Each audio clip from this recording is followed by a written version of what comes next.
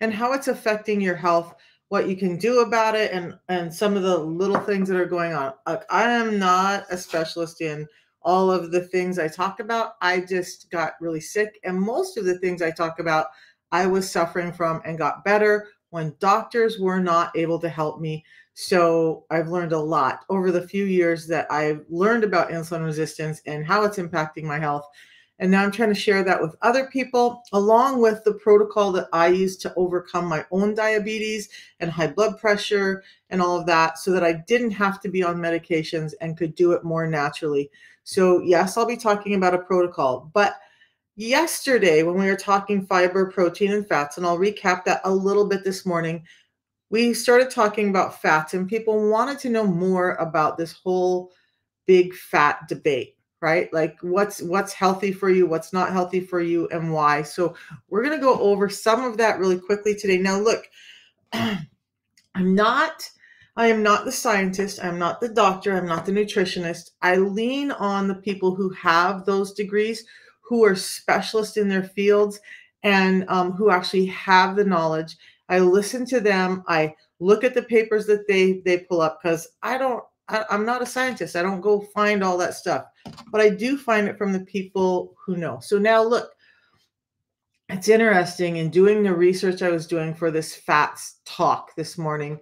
There are some people who were talking about, I feel like he's part of my family, but Dr. Ben Bikman, who wrote this book. Let's talk about Ben Bikman, because a lot of the information I'm going to bring to you today comes from him, and I want you to understand why it's valuable and why you should or should not be listening to or be careful of what other people are saying.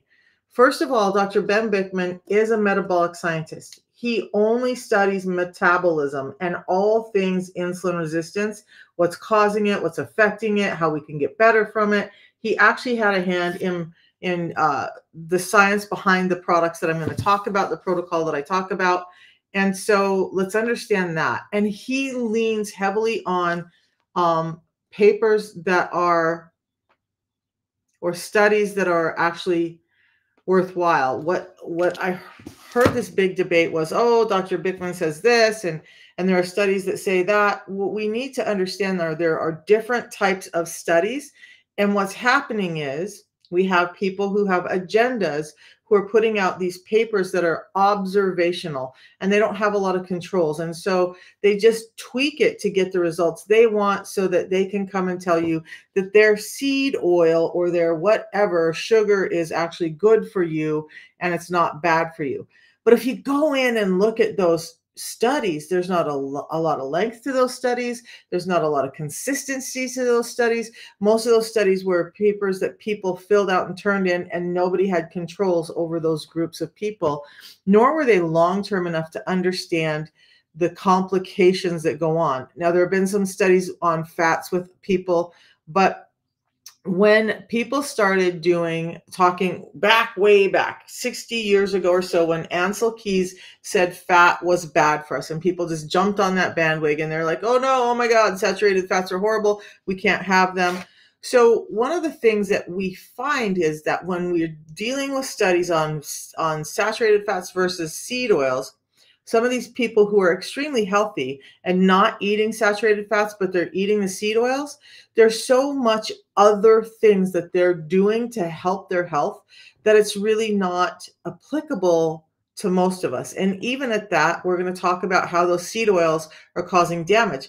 But a 2-week study of seeing what people eat and then measuring their health is not really a great study, because those people have so many other things that they're doing to be healthy other than swapping saturated fats for seed oils. And that's really not what we want to do. We want to get rid of the seed oils, use the saturated fats, and we're going to dive into that. So along the way, and welcome in, ask questions. I will answer them to the best of my ability. If I don't have the answer or I don't know today, I'm going to go find the answers, and I'll probably come back and talk about it tomorrow or do a video about it or whatever. But I'm not going to just give you an answer that I don't know or haven't heard from the professionals, the scientists who know. One other thing about Dr. Ben Bikman, who I talk about a lot, although I'm really proud of the fact that he had a hand in the products that I use for these reasons, what you need to understand about Ben is that he works in a lab, and his whole love and science and what he does every day is exactly that. He works on metabolism and all the factors around it every day. He actually has fat cells from various sources for various reasons in petri dishes that they're studying, fat cells that they've ejected or removed from people who are injecting insulin, fat cells from different people around the globe of metabolism, and he studies those to see what's happening inside the fat cell and why all of this is going on. So let's understand that. So when I give Dr. Ben Bickman so much weight about the information that I get, it's because he's actually studying it. He's not just some guy who thinks he knows what he's talking about and says, oh, Ben says this, but that's not really correct. And there's studies that say, well, what studies are you talking about and what do they look like? So let's understand all of that. Whew, that was a lot. Okay, so the reason we're here is to talk about fats and how they affect insulin resistance. And then I'm going to talk about the ways that we start to overcome insulin resistance, prediabetes, type 2 diabetes, and all of these things that are related to them. We're going to go over all that. Now, understand, before we dive into fats, that 93% of us are insulin resistant or have a metabolic disorder, and metabolism links directly to insulin resistance or insulin. So let's go over what insulin is and why this is all important, and then we're going to dive into the fats, I promise. Now, insulin is a hormone in the body, and its job, there are so many hormones in the body, and we don't fully understand, most of us don't fully understand what those hormones are doing, right? So we hear them, but we don't know what they are. And insulin is just a hormone insulin is a pretty major hormone, but we don't need it in high amounts. We want it in just the right amount to deal with the foods that we've eaten, not in amounts that are unnecessary in our body. It transports the sugars to the cell. There are a number of other actions in the cell that happens with the insulin is like the key that unlocks the cell. And then there are other things that allow the sugars or the glucose into the cell. Now, every cell needs those sugars to thrive and survive, because that sugar is actually energy in the cell. But what's happened in today's world is it's not calories. It's not calories. It's that energy of glucose that we're overwhelming our body with. So you'll hear more and more people talking about insulin resistance or low sugar diets or whatever. And this is all pretty relevant to insulin resistance. We need to control the sugars that we're eating so that our body can do what it's meant to do. Insulin is a response to an overload of sugar in our system. When we look at the food we have available, and what's happened in the US is just spreading throughout the world. So most of our food is packaged, it's boxed, it's labeled, and it's high in these glucose, but it's also high in seed oils. That kind of food is driving metabolically insulin resistance up. And I can get into that a little bit later. I want to kind of get to the fat part, to the fat of the matter. So too much insulin in the bloodstream starts to cause dysfunction in the body. Some cells are taking up too much. Some cells are not taking up enough. Some cells are still acting normally. But this whole dysfunction has been labeled insulin resistance. Now, we have to think about a couple of areas that are affected by it. One is the brain. The brain needs glucose.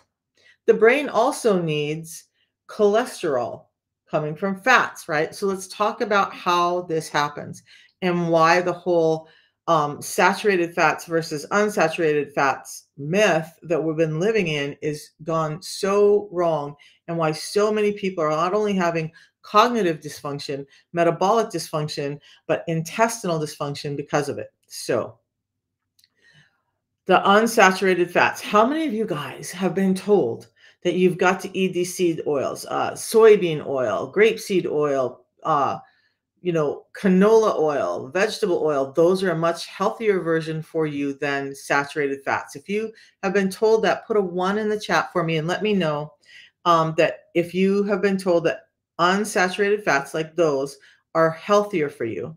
Put a 2 in the chat if you've been told that saturated fats are more healthy for you and going to cause you to feel better. So I'd like to know where everybody's at, and it's not like we're educated by what we know and what's been pushed out to us, never been told. So that's a third option, right? But we go into the grocery store, and how many of you guys have seen all aisles and aisles and aisles of oils? And most of them are like canola oil, vegetable oil, grapeseed oil, sunflower oil, soybean oil, all of that. Those are, and they're marked as healthy, heart healthy oils, right? All of those are heart healthy, is what they say. And what people will try to tell you, people like the food industry who's trying to sell those oils to you, try to tell you is that these saturated fats are really bad for you. Okay. That the saturated fats are causing the problem. They're causing your cholesterol to go up. They're causing arterial plaques. They're causing all of this dysfunction in the body. Well, we want to set that to rest right now. So, the saturated fats are generally things like fruit fats. Let's understand that there's not really fats in vegetables. So anything that says vegetable oil is really not going to be a healthy fat for you. A seed oil, yeah, there are some seeds that there are some components in those oils that are good for you, but let's talk about how they're processed first. Then we're going to go into some other things. So we want to focus on fruit fats, and I'll get to why those later. But fruit fats would be avocado, olive, and coconut oil. We'll talk about why in a minute.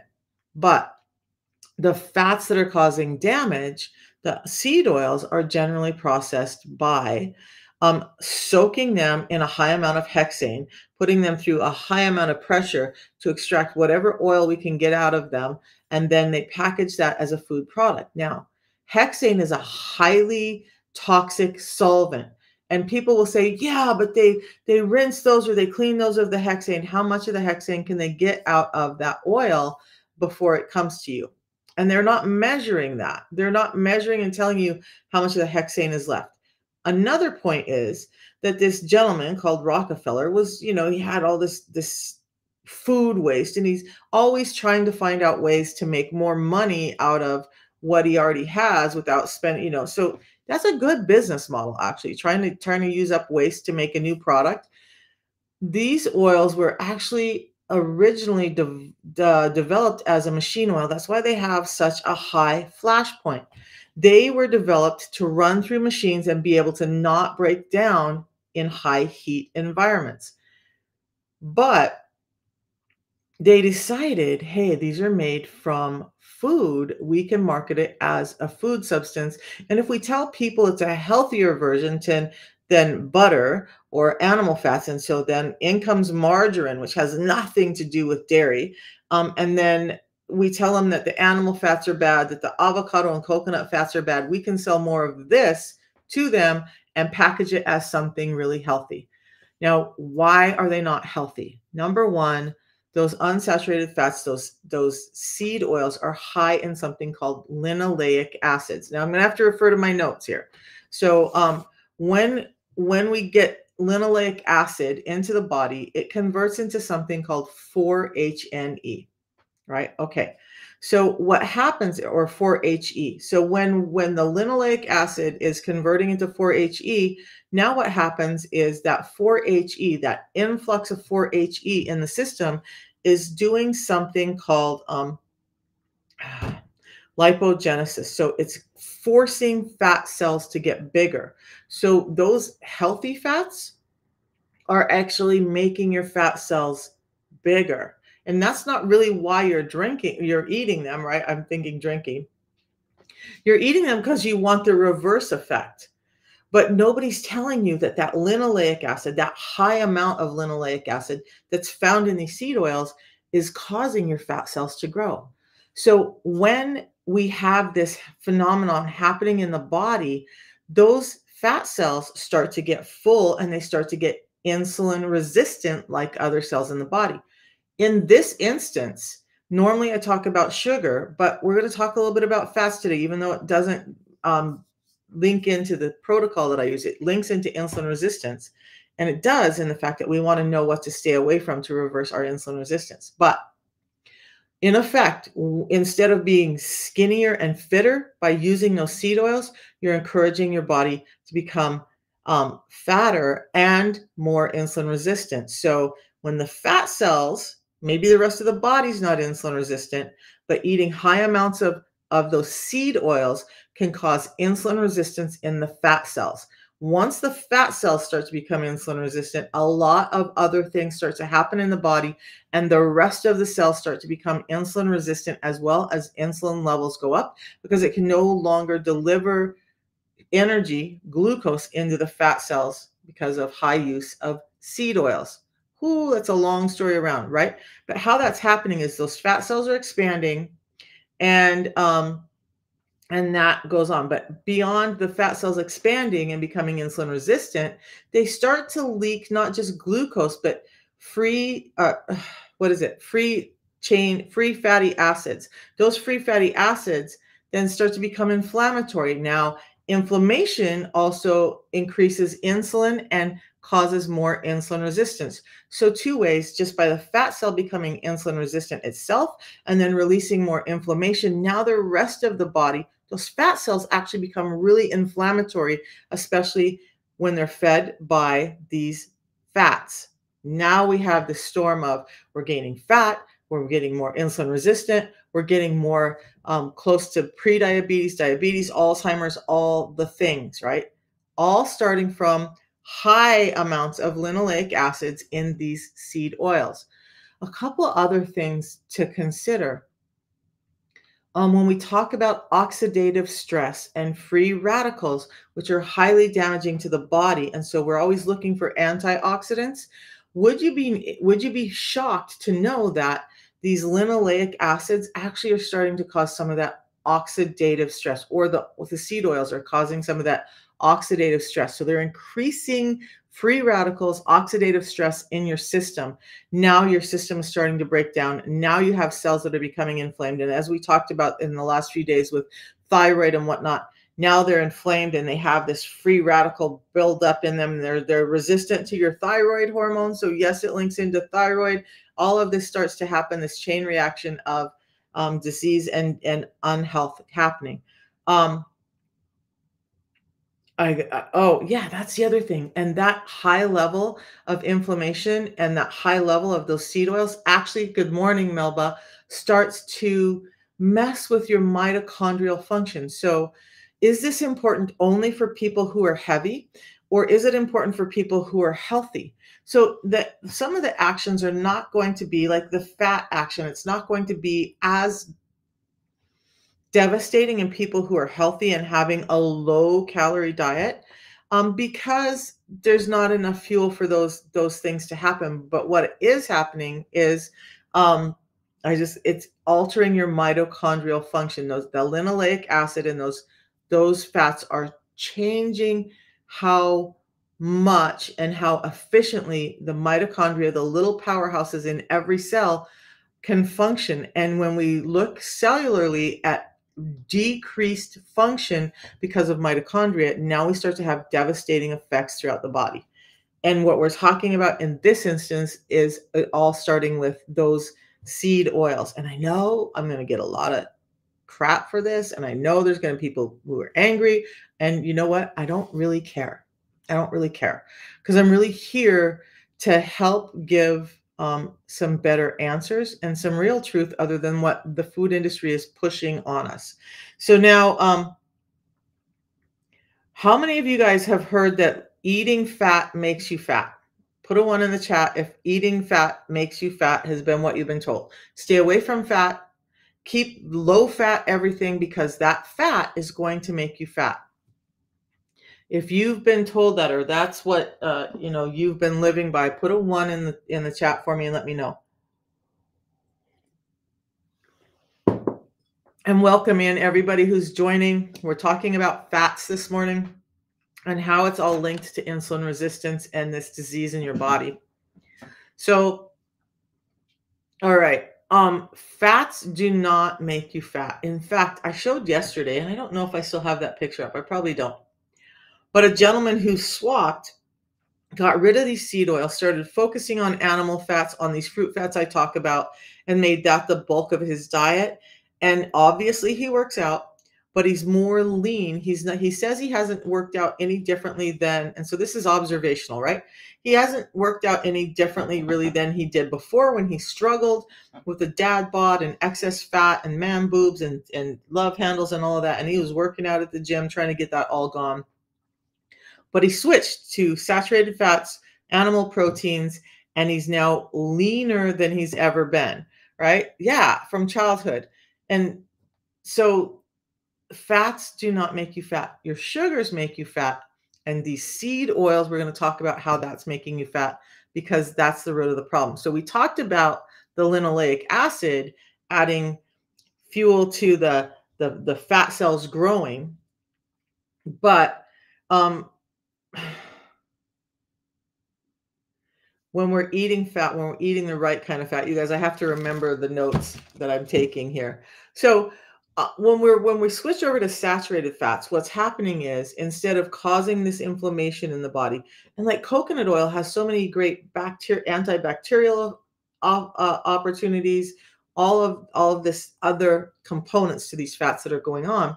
But the saturated fats are omega-3s, and those unsaturated fats are omega-6s. Now, when there's high amounts of omega-6s in the body, it starts to have dysfunction and more of this oxidative stress and whatnot. So then we need omega-3s to counterbalance that. But those fats, those omega-3s are not making you fat. No, Melba, bacon fat is fine. What happens with bacon is, and I'm going to take a little side detour, when they start adding all the nitrates and in the curing, and they add all these excess chemicals and processing to the bacon, that's when it goes wrong. That's why I switched to no nitrate bacon or uncured bacon. And the same thing with any pork product that I use is no nitrate or uncured, so that we're not getting some of those damaging things. But the fat in the bacon itself is not bad until they start adding all the nitrates and crap into it. Is that clear? Does that answer that question? So when we think about fats in the animal world, we always have if you're eating a piece of meat, there's always going to be some fat with it. We want to understand that all of our cell membranes, not just the muscle cell membranes, but all of our cell membranes are made up in part of fat. And we need those saturated omega-3s to help with healthy cell membrane structure.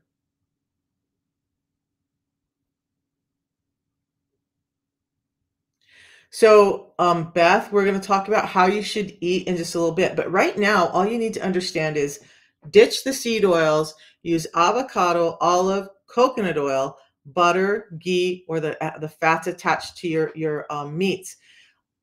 How many of you guys have been removing the yolk from the egg because you were told that that yolk is going to cause cholesterol problems and cause you to have heart disease? Have you guys been told that? How many of you? Because I run into people all the time who are like, I found this really great thing. It's just egg white. So it's just the protein and none of the cholesterol.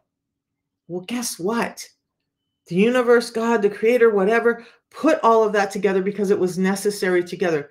It was never meant for us to take the yolk out of the egg and just eat the white. That's not what it was intended for. That's not how we were supposed to eat. We need that fat paired with protein so that protein can metabolize and create building blocks correctly and not have all this breakdown in cell membrane because it has the fat that builds up those cell membranes. So, Jazzy, what I eat today, and we'll talk about this a little bit later when we get past the fasting or the fat part, but today's a fasting day. No, don't remove the yolk from your egg. Leave the yolk in your egg. Stop the egg white madness. Stop it, stop it, stop it. It's not helping you. That excess protein you're getting in is not being able to be metabolized. And so you're likely peeing, pooping it out because you don't have fats attached to it. So that excess protein isn't doing you any good, but it's causing your body more stress because now it's got to get rid of it. It doesn't have fat to help it metabolize. What I eat, today's a fasting day. Tomorrow won't be. Yesterday, my grandson was over, so I didn't eat as perfectly as I'd like, but I had like eggs and no nitrate sausage for breakfast. He wanted hot dogs, so I use no nitrate hot dogs, all of that, but we put some cheese in it and we had hot dogs for lunch. And then for dinner, we did have a honey garlic chicken with some roasted vegetables. That's basically how I eat. I don't avoid packaged foods as much as I should. And I'm admonishing myself for that right now because the more I learn, the more I'm like, oh my gosh, those bags of chips, they're soaked in these oils that are causing you to be sick. So it's not just the carbohydrates in those chips and even like the poppables and all the stuff that they're marketing as healthy. It's how they're processed that's causing you to be sick. So when we have these processed foods that are drenched in not just removed of fiber and higher in carbohydrates, but they're drenched in these seed oils. And if you're buying anything packaged, it likely has a high amount of some kind of seed oil in it. And if you notice, like me, now that I'm getting healthier, I had some barbecue potato chips with my grandson. Whew, I just started noticing like aches and pains, swelling in my body because now my body's more sensitive to the toxins in those oils. And so I'm like, this is probably something you shouldn't be eating. Honey can be a good substitute, but honey actually is very high in the glycemic scale.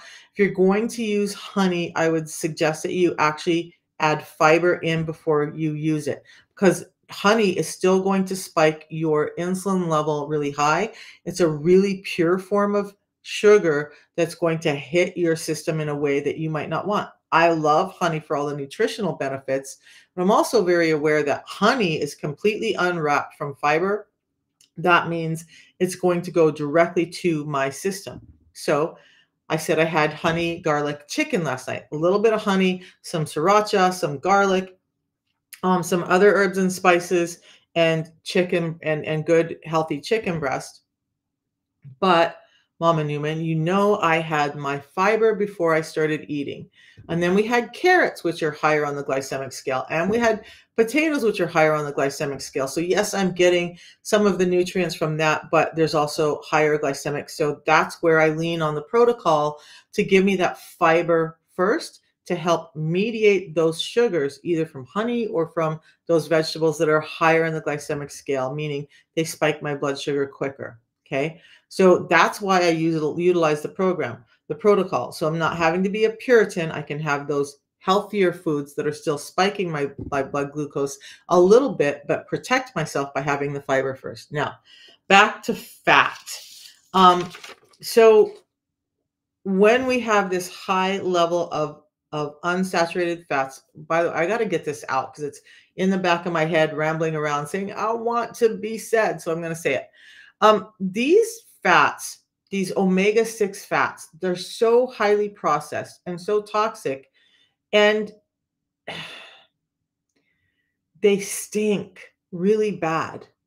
Would you be shocked to know that they're adding fragrance, like a perfume, to those oils so that when you open up that bottle, it's not so stinky that you just want to run and dump it out? Because that's how toxic it is. They stink, like horribly rancid stink, if they don't add these fragrances to the oils to make them more palatable to you.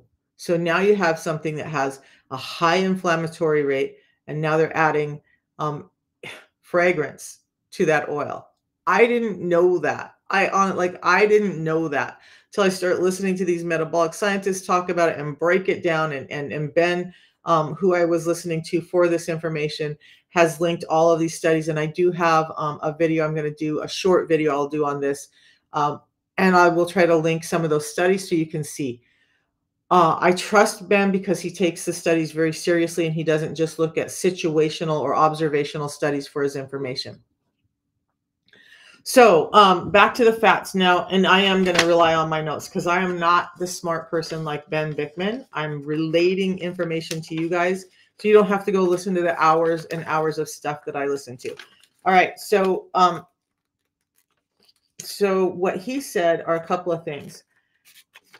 When we are eating these unsaturated fats, these seed oils, it increases monocytes. They're things that gobble up the lipids. But when those monocytes are increased because of this omega-3 fatty acid, it starts to create this oxidation in the cell, and the cell starts to become foamy because now the monocytes are trying to gobble up this lipid, but they're creating oxygen. And so it actually looks like little foam cells. The horrible thing is, the more of this oxidative stress and foam cell that we have going on, the more it's producing or calling on proteins that then are calling for more monocytes to deal with this onslaught of linoleic acids and seed oils. Sorry, I just got a catch in my throat. In our system, and it's creating more foam cells. Those foam cells start to build up. So at first it's maybe a couple, and you continue to eat these seed oils, and now that's starting to go rampant. Those foam cells are actually the basis of what's causing the arterial plaque. It has nothing to do with saturated fats because they don't create that reaction in your body. They actually help clean that up.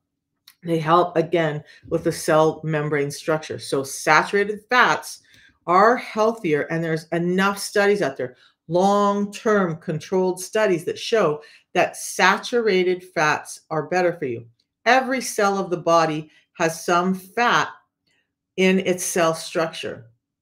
So when we look at how we're feeding the fat in the cell structure, that's what we're talking about. Are you giving it stuff that's causing more inflammation, causing more oxidation, or are you giving it food that's helping the fat cell membrane build correctly?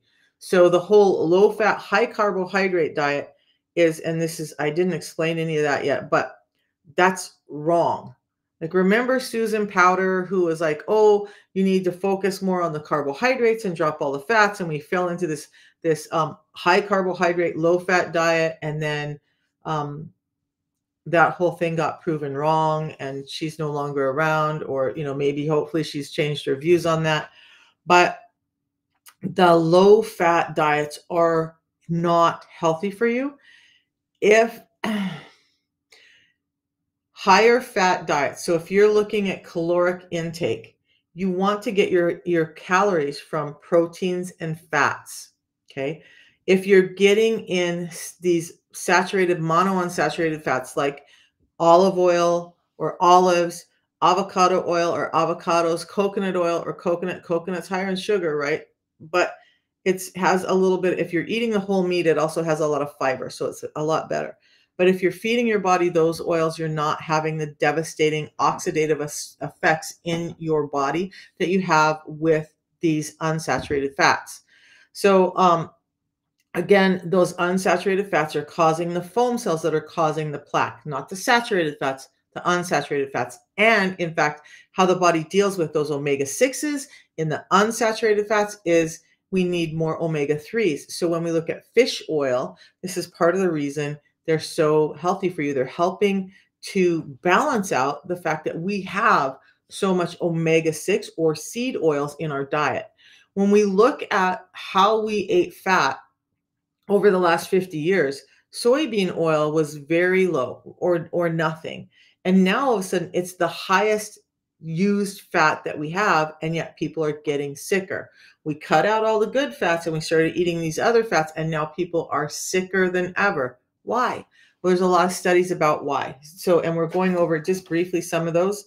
So the higher or the more unsaturated the fat is, the quicker it oxidizes in the cell. The more we lean towards monounsaturated and saturated, the slower and lower it becomes oxidized or inflammatory in the cell. So those monounsaturated, saturated fats are not causing the inflammation in your cell. That's important. That inflammation, again, in absence of everything else, still will cause a healthy person to slowly become insulin resistant, even in the absence of having excess sugars, because of this oxidative stress, free radicals, and inflammation in the system. Remember, inflammation, we talked yesterday about, there's 3 pathways to insulin resistance: stress, high cortisol and epinephrine levels, inflammation causes insulin resistance, and too much sugar causes insulin resistance.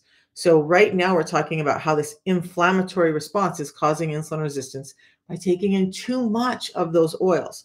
So and look, if we're talking about, when we talk about it affects the mitochondrial function, um, why is that important? Well, if you want better levels of estrogen, testosterone, and be able to use your vitamin D, your cells have to be healthy, and you have to have those healthier saturated fats for you to be able to use those. So those saturated fats are actually helping you produce normal levels of estrogen, testosterone, and utilize your vitamin D better. Mitochondrial function is where that comes from. So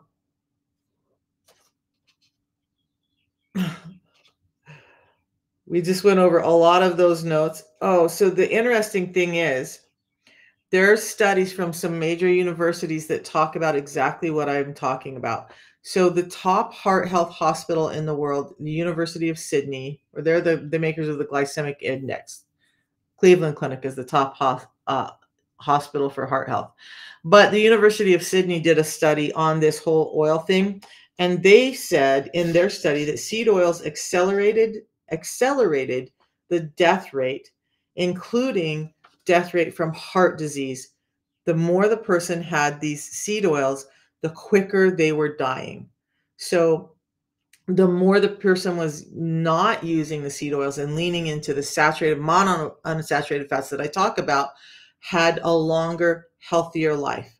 That's from a respected clinic called the University of Sydney. But there's also there's other studies, and one from the Shanghai University, that all came about the same information. This whole idea of these seed oils being healthy is being pushed on you by a food industry that's trying to sell you to use their waste product as food. So that's the biggest part of all of that. Does all that make sense?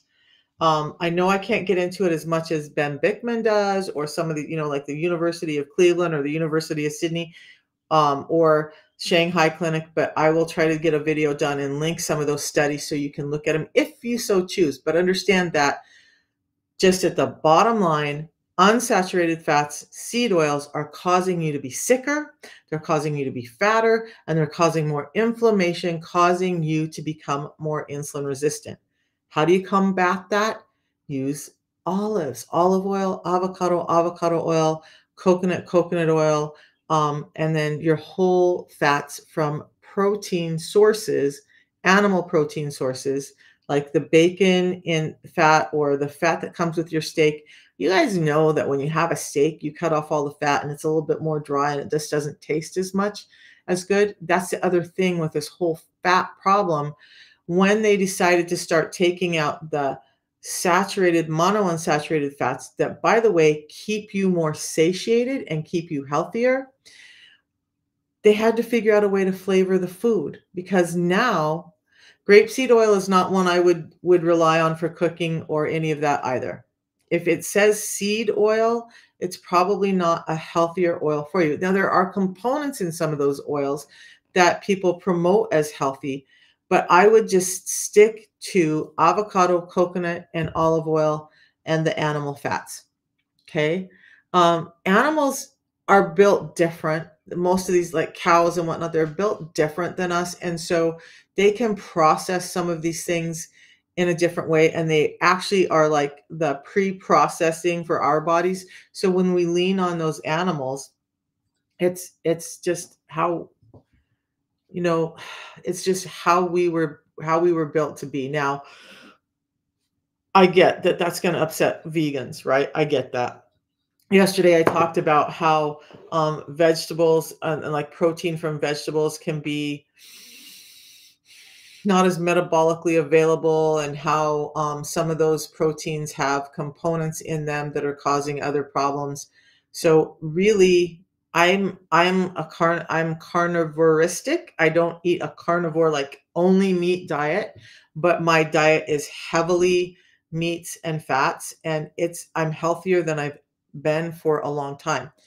For me, what's happened is that I ate the other way for 50 something years of my life, and my body got really sick from eating the other way. So now at 60 years old, not only am I combating and trying to adjust my diet and the way I eat and the way I think about food to starting to look into some of the cellular damage that's happened in my body, in particular in my liver, and start to fix those, because the liver being damaged highly relates not just to fructose and glucose, but these linoleic acid and seed oils, but it also regulates things like thyroid. And so now if the liver is not functioning properly, we have problems with how to utilize energy, how much sugar is in our bloodstream, all kinds of things. Okay.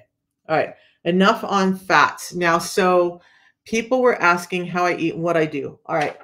When I'm talking about insulin resistance, generally I talk about keeping your sugar levels in check. And that doesn't mean you have to give up all the foods you love, but it does mean start thinking about how many packaged and processed foods you eat. Start eating more whole foods. My kids started doing this too, because to be honest, we all had busy lives, and we were all eating out a lot because we were just like rushing from one thing to another. And my son and my daughter-in-law here that are close to me started using, I think they use Every Plate, but they eat more whole home cooked foods, and they've noticed their health getting better. And I've talked to all my kids, and so they don't have those seed oils in their house. They use the same oils as I do. And now they notice when they go out to eat that they get sicker quicker when they're out eating foods that are drenched in carbohydrates and seed oils. So here are the 6 simple tips, and then I'm going to show you the protocol I use. So again, it's fiber first. Interestingly enough, I was listening to the Glucose Goddess. And one of the things she talks about is similar to what I talk about, only she says eat your veggies first, then eat protein, then eat fats, and then eat those processed carbohydrates later. It will reduce your blood sugar spike by about 75%, eating in that order. Now, the protocol I use uses a fiber, which is really what we're trying to get from those vegetables, and a full complement of vitamins and minerals that are designed to help aid metabolism. I drink this first. That if I'm not having a high vegetable meal, which I don't always, I have this first regardless, and that helps reduce my blood sugar spike by 20%. Now, when we add onto it the order of food in our plate, it's going to be able to reduce that blood glucose spike by up to 75%. So fiber first, and then protein, prioritize protein, then fill up with healthy fats, save those sugary, starchy carbs. So if you're doing white potatoes, French fries, any of that stuff with the meal, have them last. And it will help reduce that blood sugar spike and help get the insulin under control. Fiber first, prioritize protein, fill with fats, limit your carbs. And then the last 2 of my 6 are do some intermittent fasting. Our bodies were built for it. I want to talk about intermittent fasting and OMAD. I want people to start understanding this. We're going to talk about that in a second. The last thing is move your body. We're far too sedentary. I have been learning to game, to connect with my family around the world, which I've never done. It's crazy to me that at 60, I'm starting to play video games with my kids because it's a social time for us. But one of the things I've implemented is that between games, we have to do like 10 couch squats, or we have to get up and dance while the next load is loading, or we have to do something so that we're moving. Or like my little 7-year-old grandson, we have chores he has to do before we can game. And one of those chores is simply some simple at-home exercises like push-ups and different movements that we do at the home that get the body moving and stretching and being more healthy. So just move your body. Better yet, if you can do some weight-bearing exercise, and do that exercise till failure. It doesn't matter if you're lifting heavy weights or if you're lifting light weights, just do it till failure. One of my kids' friends who's online that I've been talking to, and he's 50, not 60, but he used to be an athlete and his joints are hurting, and I get that. So there's that complaint with a lot of people. So lighten up the weight. When he was talking about doing a leg workout and whatnot, he was saying he was only using 5 or 10 pounds, but he just did enough reps that it got him to failure. So less stress on the joints, but more health in the body. And thank you for all the loves, everybody. Thank you. Thank you. So those are the 6 simple steps. Again, fiber first, prioritize protein, fill up with fats, limit your carbs, do some intermittent fasting, and move your body. Now, I have an ebook. It's in my profile link that you can get that recaps all of that. So you have something to look at and go back. What was it she said? And what are we doing here? But that order is the order you want to eat your food in. Now, I was extremely insulin resistant to the point that I got to be pre-diabetic and diabetic. And how does that happen? How is it like for 55 years, I'm not diabetic, and all of a sudden in a couple of months, I'm diabetic and it's getting devastating? Because that's part of what's happening with our bodies. When we start to build insulin resistance, it doesn't show up in high blood sugars until that insulin resistance is so bad that it can no longer help deliver the glucose in the bloodstream because cells aren't taking it up, fat cells are full, all of that. So all the while, you've had cells that are resistant, cells that are overdoing it, cells that are just not working properly. But because your blood glucose wasn't high, because your A1C wasn't high, the doctor's missing it. Now all of a sudden it tips, and it's been so bad for so long and caused havoc throughout your body to the point that your blood glucose is now high. And now the doctor goes, aha, you're pre-diabetic, you're diabetic, we got to get this under control. So there's a flaw in our medical system in how they test for some of this. They're working on it. There is a test called the HOMA, HOMAIR, insulin resistance test, but it still is imperfect. It's not really giving the best clue.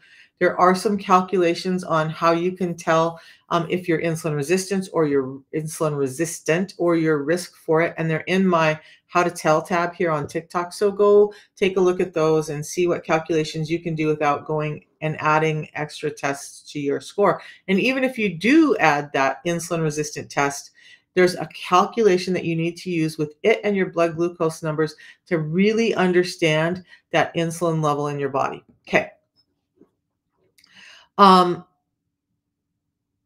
So that now back to, I had a comment just come through from something else, and I'm like, oh man, what is this? Melba, you don't remove the yolks. Is packaged lunch meat that doesn't have nitrates okay? Melba, they're okay. So packaged lunch meat that doesn't have nitrates, okay. Anytime it's highly processed, I'm going to say limit it. Do better by having the no nitrates, uncured, yes. But if it's packaged and processed, it still is probably damaging to your system. So limit those and you'll start to feel better. Yeah, yeah. So like I do, my grandson's favorite thing in the world is ham and cheese sandwiches. He loves him some ham. So I'm just careful about the ham we buy and eat. And generally, you know, like we'll have some grass-fed beef burgers, or I eat a lot of chicken breast. We'll have a lot of that stuff. But when he's wanting those, you know, which he does when he comes over, I fix him a ham and croissant sandwich, or ham and cheese sandwich on a croissant. But I just try to make sure that the ingredients are as clean as I can get them. And that's the goal of this, you guys.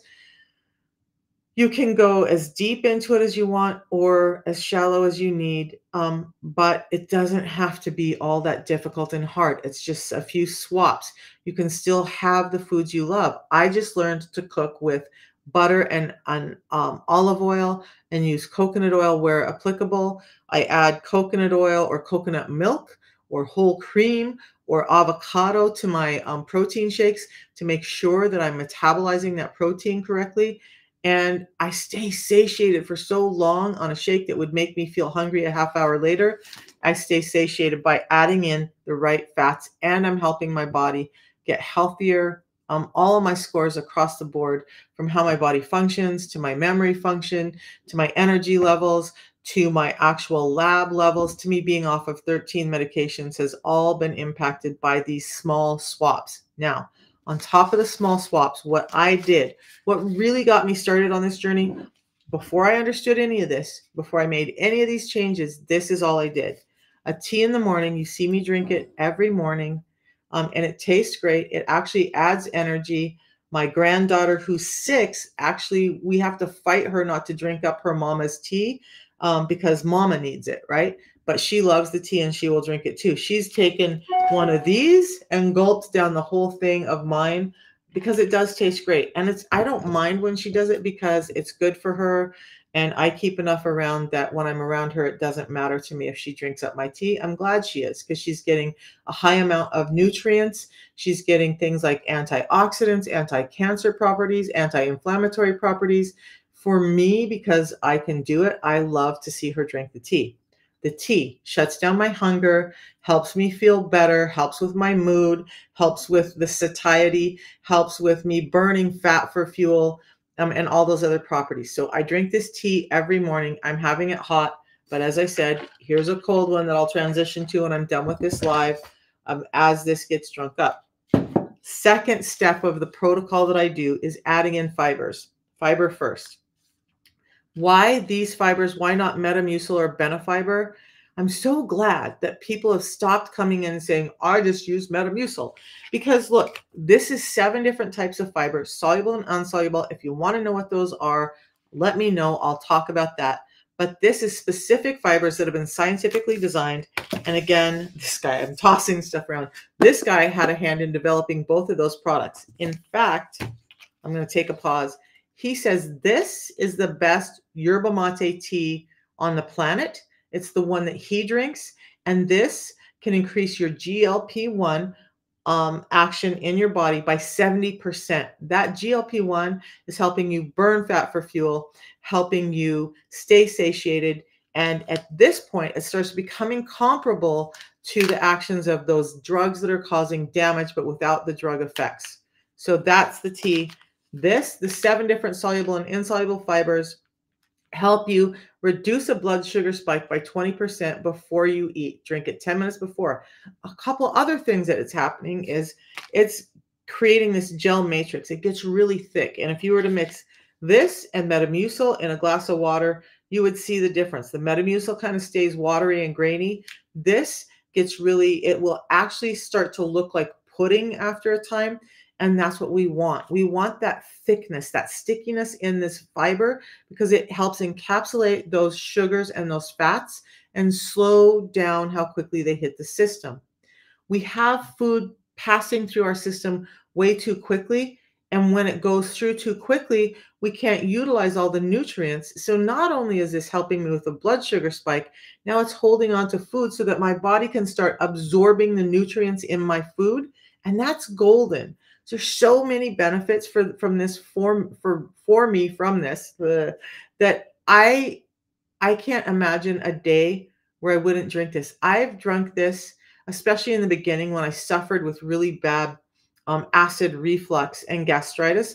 Instead of having Tums or those things that are causing more damage, I would just drink a glass of this, whether I was eating or not. And it would soothe and calm down my stomach, coat it, and it helped me with all of those issues. And still today, if I go out and I eat out and I get a hold of the wrong things, and I know they've been cooked in seed oils because I get home, now I have some gastrointestinal distress. Now I have some acid reflux. Now I have some gastritis kicking off. And so what I do to combat that, even though I had it beforehand, is I'll have another one of these before bed to help soothe that savage stomach that's being triggered by all those seed oils. Okay, so a tea in the morning, a pre-meal drink before I eat anything, multiple actions for our metabolic health that's helping overcome things like insulin resistance, diabetes, all the things up above. There's a 90-day money-back guarantee for it. There's a quality guarantee, and there's a low price guarantee when you use my link, which is in my profile link.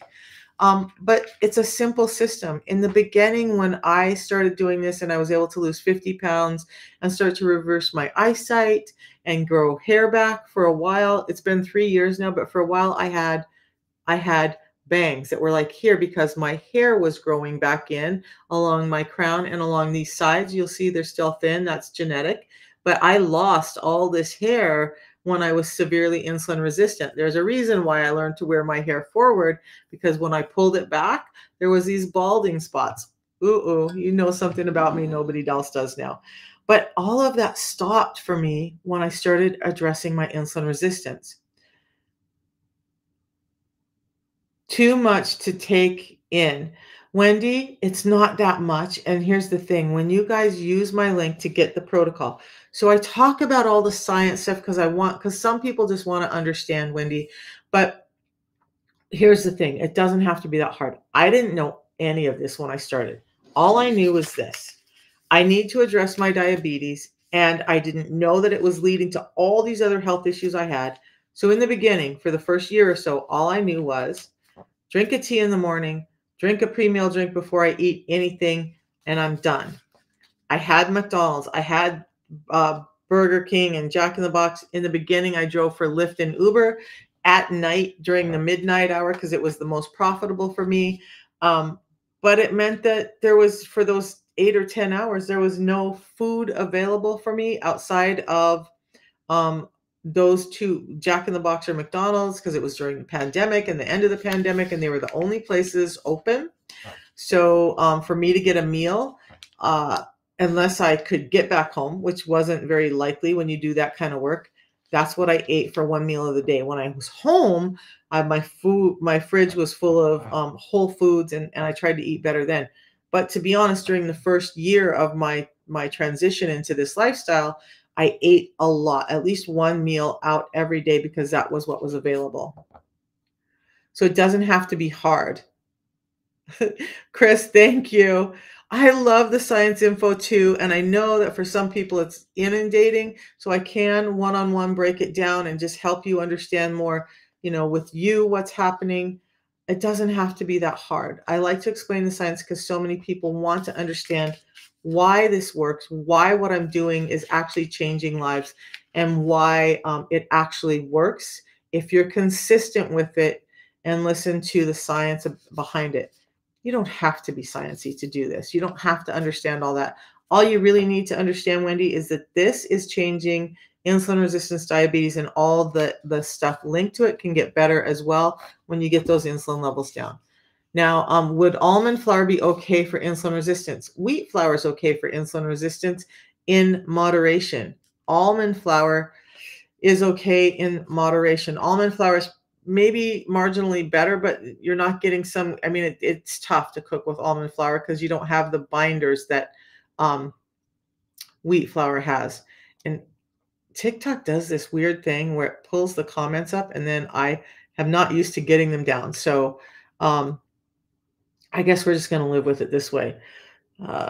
Good morning, Tammy. I didn't see you. Good morning. Good morning. All right. So you guys, we're about done with this little talk this morning. Just please understand, with all the sciencey stuff, with all the information, that when I say seed oils are bad for you and these other saturated fats are better for you, there's reasons why. It's not just anecdotal. It's not just like, oh, somebody said those saturated fats are bad because there was a 2-week study and it was incomplete and blah, blah, blah. No, we're leaning on science and what's really measurable to understand all of this. So, Wendy, all you need to know is stay away from seed oils, lean into the oils I talked about, and you should start feeling better with just some of that, especially those of you with gastrointestinal issues. Okay. And also, Wendy, I have a lot of people who listen for months before they decide to do the program because it is a lot. It is a lot. Sometimes it's a lot for me too. And that's fine. You get that it's your journey. You do it when it's right for you. Karen, what's in the tube? So these packets, the other thing that I didn't mention is with these packets. So tea in this one, yerba mate tea, highly concentrated, about 375 times the potency of some components in this as a regular bagged yerba mate tea.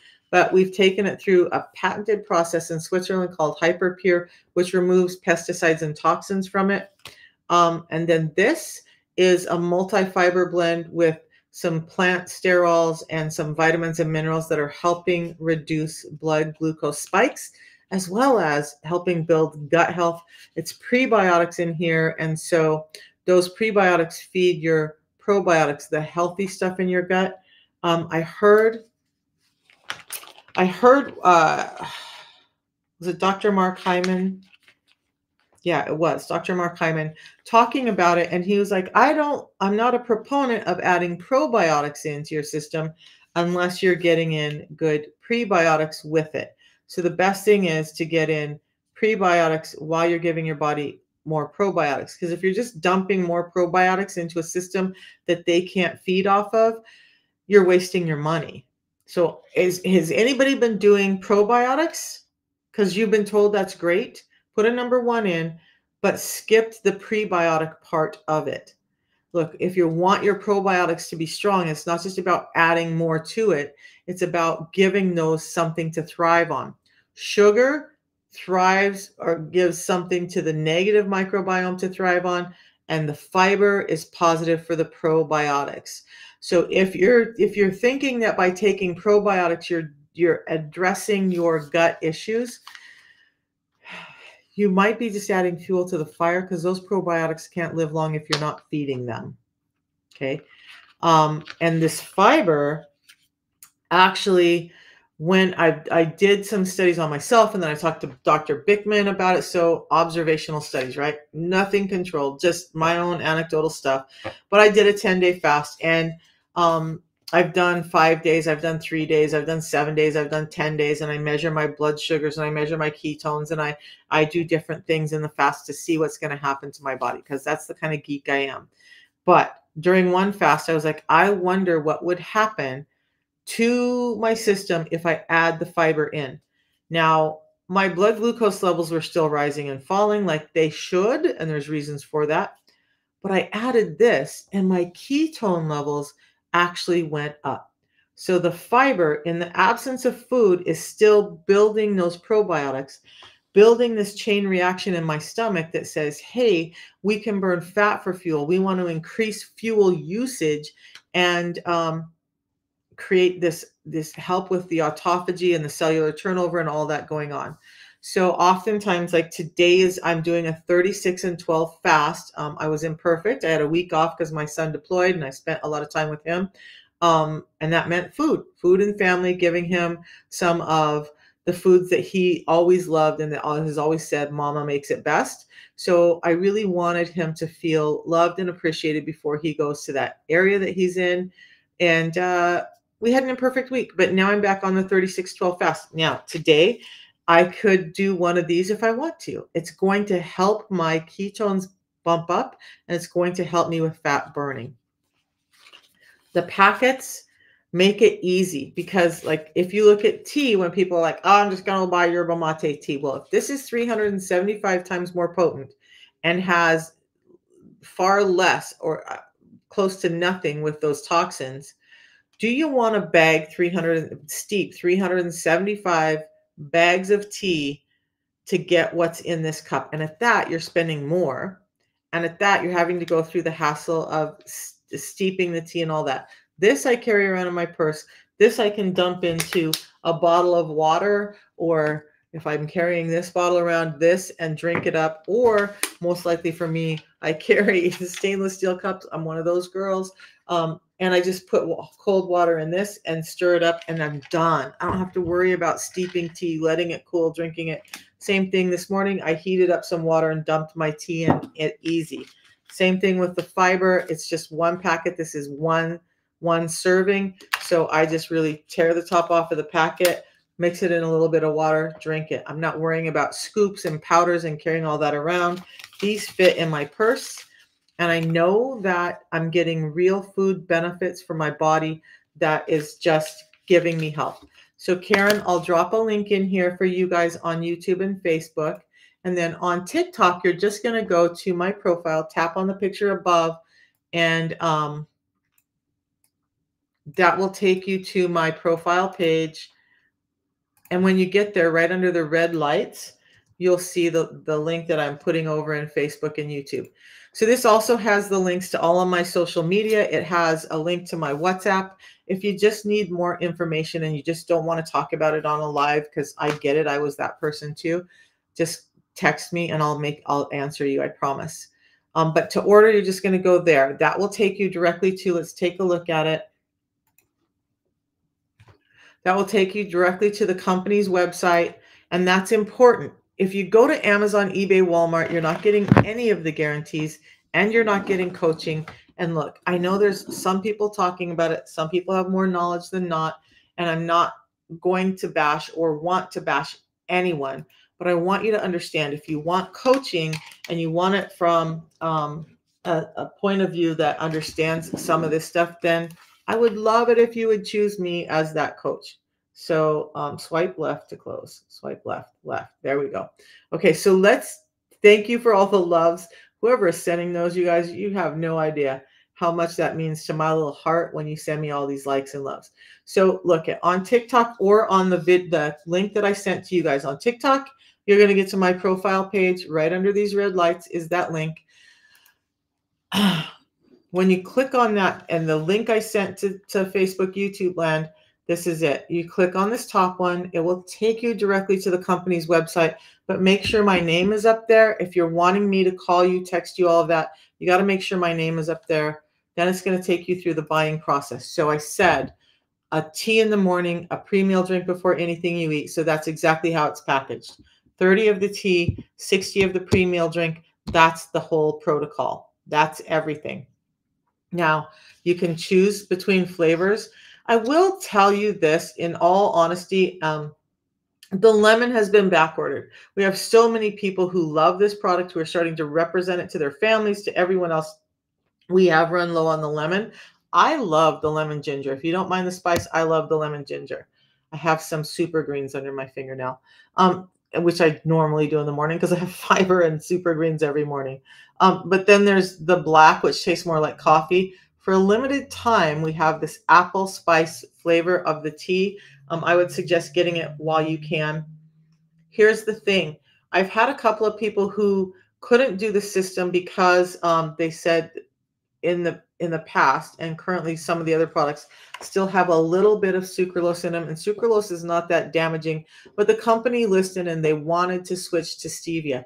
If you want the natural version of these products, which we're transitioning into, let me know. I'll help you get a hold of the natural version. You won't get it from that link. Right now, when you buy, you're either going to get the regular version or the natural version until we run out of the regular version of the lemon and the balance. And once that's done, we'll all be in natural. But if you want the natural and that's important to you now, get a hold of me. I'll help you get that product. That's it, though. That's all you have to do. Select your product and order it. One thing I haven't talked about for a while is please do the subscription. And it's not a subscription that you call them back in a month and say, hey, I can't use this. And they'll be like, too bad, you're buying it for 6 months. No, the company sends you out an email 5 days before your subscription goes out. So you have time to make changes in the product or whatever you need to, but there's no cancellation fee for it. So, but it does give you $10 off or $5 off the product, but it also gives you free shipping. So the shipping could be $9.99 to $14.99, depending on where you're at. But that's an extra cost you don't need to bear. Just click the subscription button and it takes care of that. And then some days, like the other day, I think I had 3 or 4 calls from people who were like, my subscription's about to come out and I want to change this. I want the apple spice, or I want to change the flavor, or I need to do something different. Then I help them get through that. And you can do all of that. It's not like you're stuck, but it's going to save you at least $15 a month. So do the subscription because you can cancel it at any time. Now, Zuby, amazing. And so I don't often know people's TikTok name to their personal name. I hope you've been getting my texts. If you haven't, let me know. Before I hop off this morning, I do want to mention, since we're talking about the product, that I have a customer who started doing it and she was feeling so much better. She wanted her husband on it. She wanted her daughter on it. She wanted her son on it.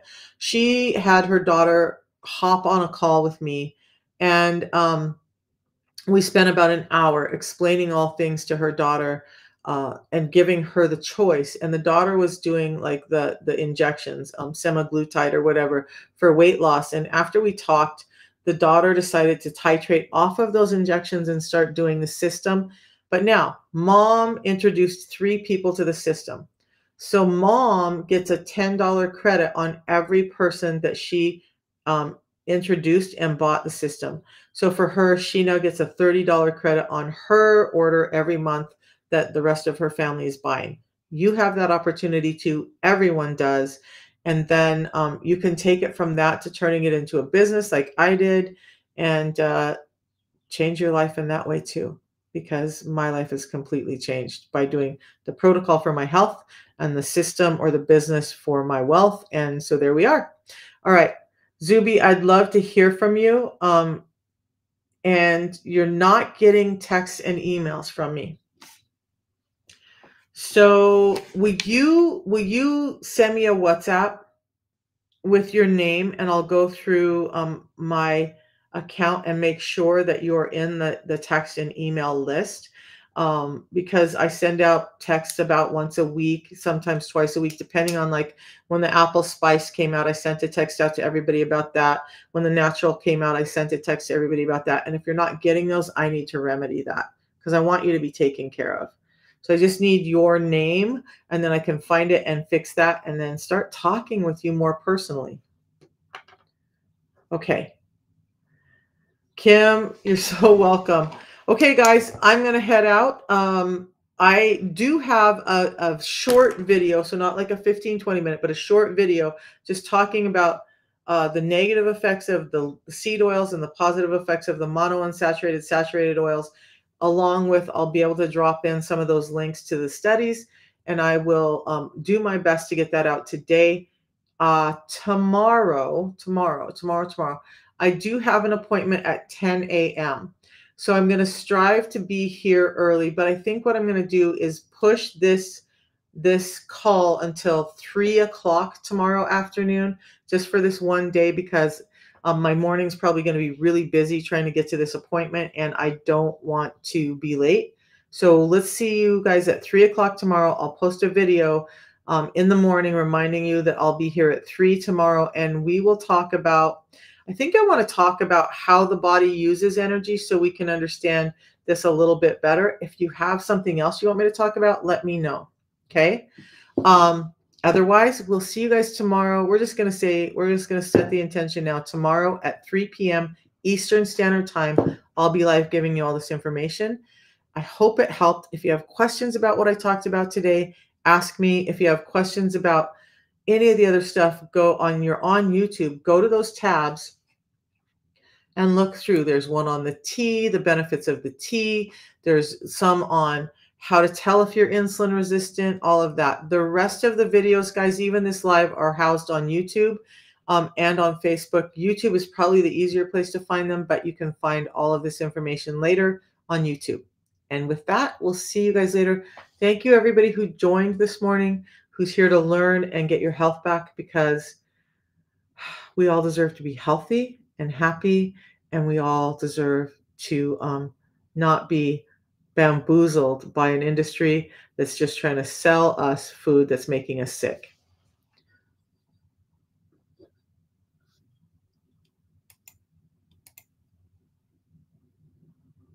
Oh, okay, Melba, that's easy to fix. So you guys, we can talk about it. But if anything ever happens, like and you're on subscription and your credit card didn't process, what they automatically do is bump it to the next month. But that doesn't mean it has to stay that way.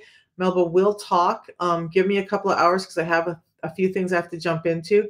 But then you can just go into your subscription and reset the date and make sure your credit card is updated, and you will still get your order out. You should have gotten a notice. And that's the other thing with the company. It won't just drop it. You should have gotten an email, which I think you did, that your order didn't process. And it's something like, oops, it looks like we need more information. So we just got to go in and put in the information and reset that date for your order to come out now. Okay. And we'll take care of that today. I'll make a note to make sure I call you as soon as I'm done with these other calls. Does that make sense? And if you need to know how to do it, you guys, it's really easy to log in. You just go to shop.unicity.com, and I'll type that in over there. Use the email you signed up with and the password you set. Right next to your name, there'll be a little tab, a drop-down tab, and in it is your auto ship. If you click that open, it will take you to your auto ship. You can change your credit card information and your shipping date right there, but I'll walk you through that.